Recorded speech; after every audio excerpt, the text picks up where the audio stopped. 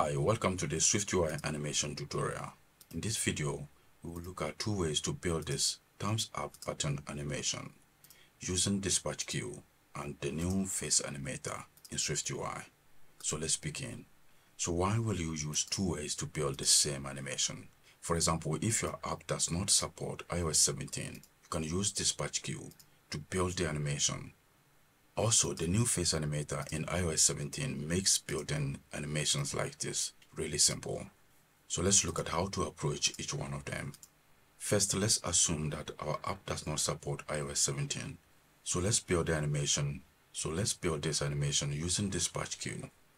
We will first define this state, scale, rotate, and set the initial state to false. Over here, I have an edge stack containing two buttons. If I tap any one of them, you can see they don't have any interactivity. To make each of the buttons interactive, we need to add a button action. For the first one, we want to use with animation and the old interpolating spring in SwiftUI. We can use the new spring, but here we are just assuming our app does not support iOS 17.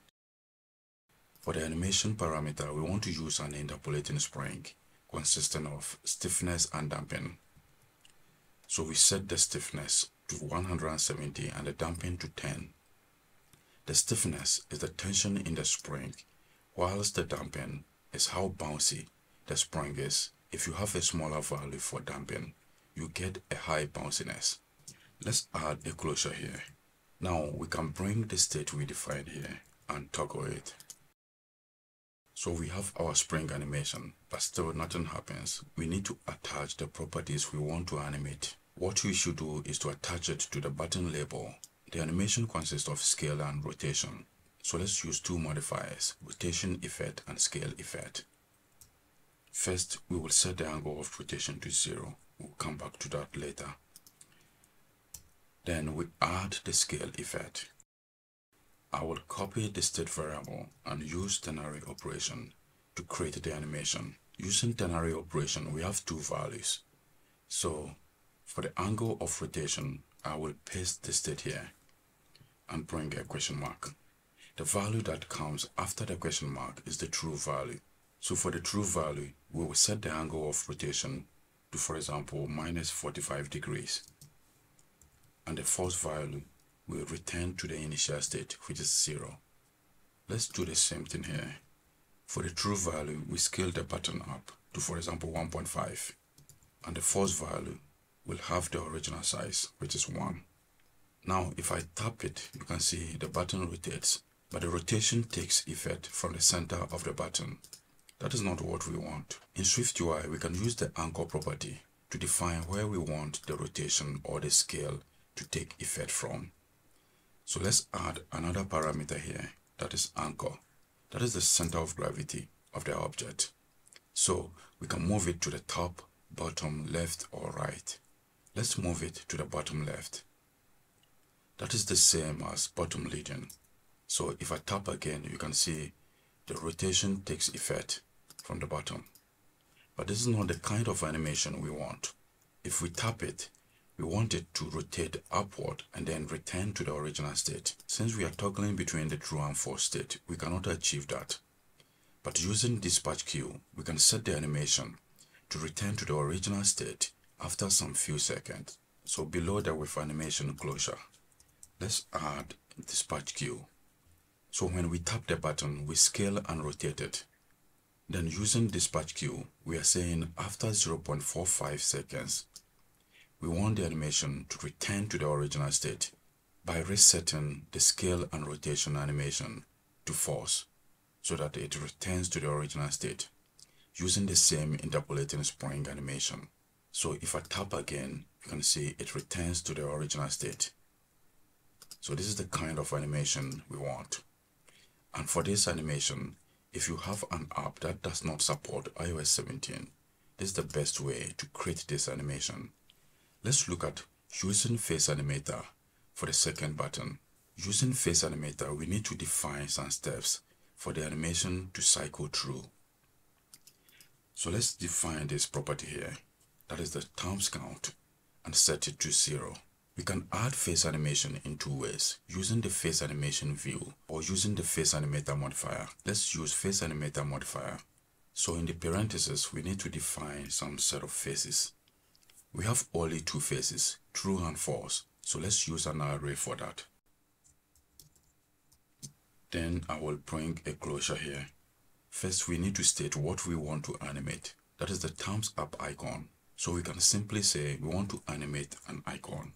Then how do we want to animate this icon? We can say scale and rotate. Over here we have scale rotate. So let's put scale and rotate for this.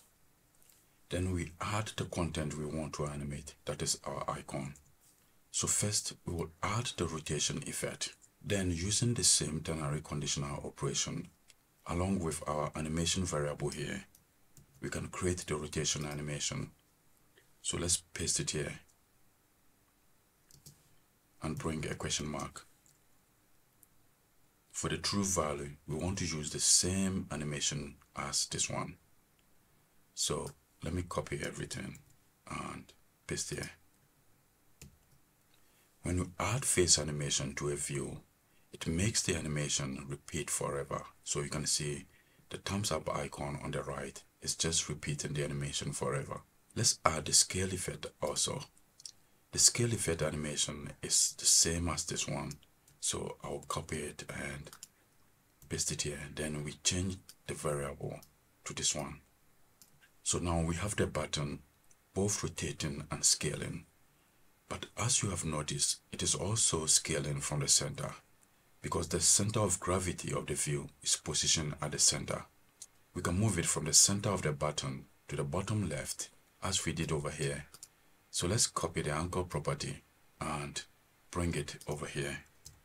You can now see we have the rotation and scale animations taking place at the bottom left. For the first animation, we need to tap to trigger the animation. And since we are using Phase Animator, the animation triggers automatically. But the good thing about Phase Animator is we can also pass a trigger as a parameter over here. So what is the trigger? Initially, we defined this times count. So let's copy that. That will be the trigger. We now don't have the repeating animation anymore. If I tap it, nothing happens. This is because for the animation to take place, we need to increase the count. We have the count here as 0. So for the animation to happen, we need to increase it by a value. That will be our button action. So let's copy the times count and use it as the button action. So I'll bring the compound assignment operator. So anytime we tap the button, we increase the value by 1. Now we can tap and show the animation.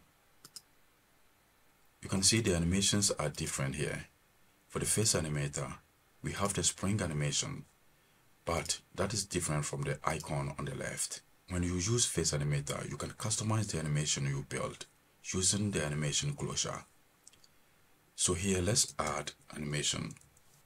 Let's first use the old spring we defined here. After adding the animation closure, we need to add the animation variable. We have scale and rotate. So let's copy that one and paste it here. For the animation, we can use the same old spring we defined here. So let's copy that